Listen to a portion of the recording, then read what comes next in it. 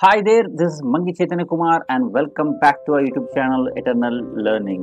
In this video, I have given a complete information about electronics and communication engineering. So if you watch this video till the end, you will get a complete knowledge on what electronics and communication engineering is all about. So let's get into this. But before that, if this is the first time you're watching this channel, so please do subscribe and share this channel with your friends, because you know that I've been making a lot of videos on free online courses, educational stuff, motivational stuff, and many more. So please do share this video with your friends and family so they might also get benefited. So without any further ado, let's get into the video.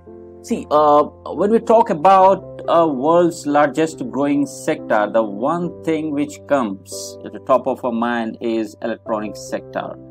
The electronics and communication has always been a priority stream in engineering academy, and in the present situation where we are completely dependent on data signaling, telecommunications, a lot of this programming and all this stuff, so it has given a lot of prominence than prior to this stream. So it has got a lot of scope compared to other streams, as a student can offer any specialization after completing degree in electronics communication engineering. So you can go with computers, core electronics, telecommunication, information technology, and so on. So there are these are few to name. So but on the job perspective front, he can choose to be in the product side, service side, or even he can go with programming. So if you talk about the product companies, we have a Samsung, Qualcomm, Nvidia, Intel, AMP, and many more. And in the service base, we have Arisen, Wipro, TCS, Calsoft, and many more. So we'll discuss about this in the going forward in this video. So before getting into the career opportunity, so let's discuss about the specializations we can do in this electronics and communication stream. So we'll discuss about the top 5 which are in trend in this 2020. So the first thing we would start with embedded systems. So embedded systems is a combination of computers and its hardware and software designed for a specific function or functions with a larger system. So these systems are used in a variety of technologies across industries like automobiles, mobile phones, industrial machines, medical equipments, and many more. The embedded system is expected to continue its growth rapidly.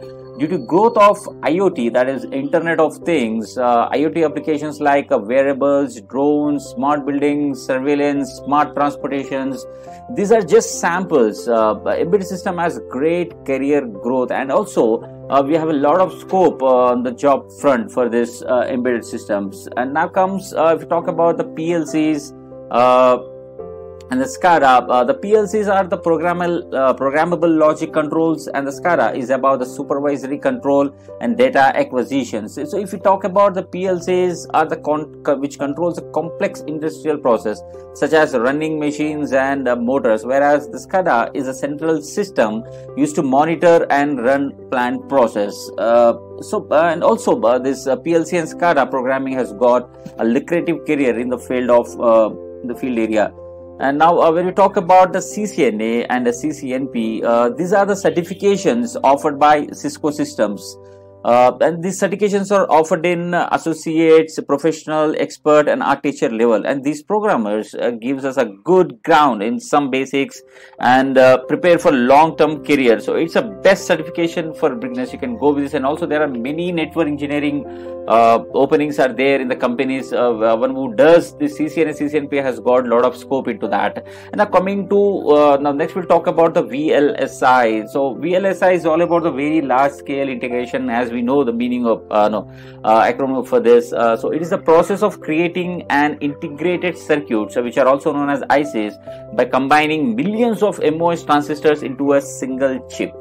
Actually, the Vlsi professionals are always in high demand, and all the upcoming technologies like, talk about artificial intelligence, if you talk about machine learning or IoT, blockchain, and whatever you take in the present situation which are growing now.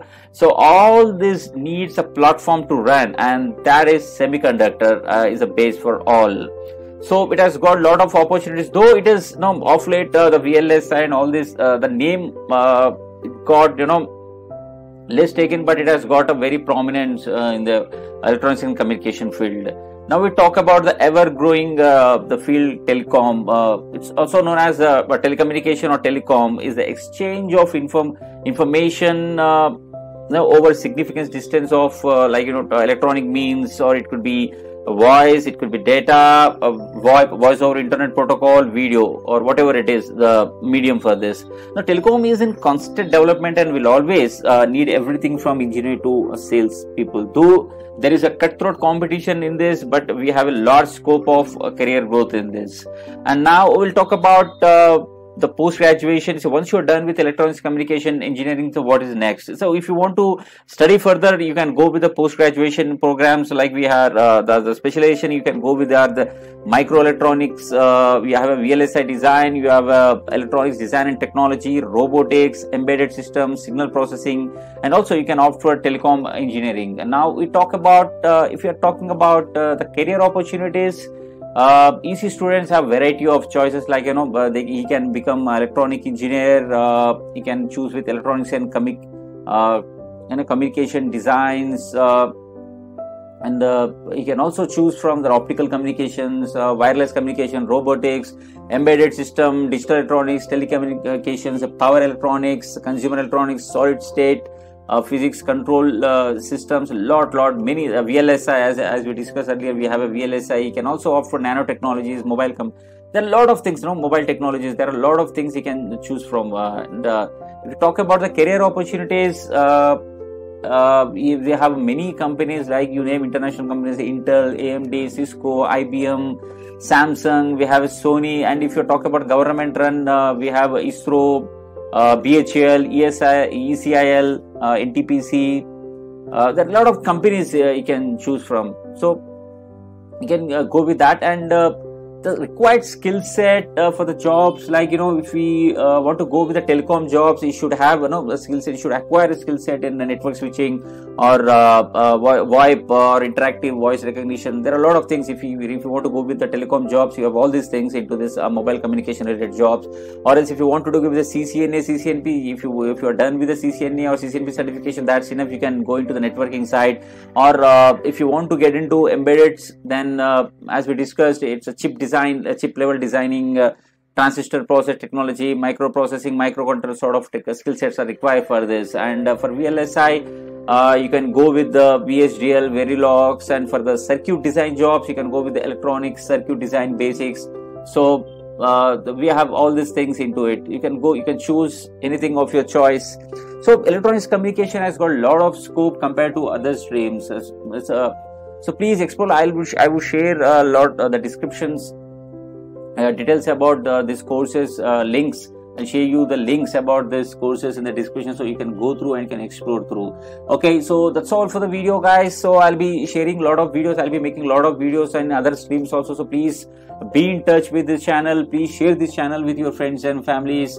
Okay, so we'll meet in the next video. Till then, goodbye. Thank you. Take care.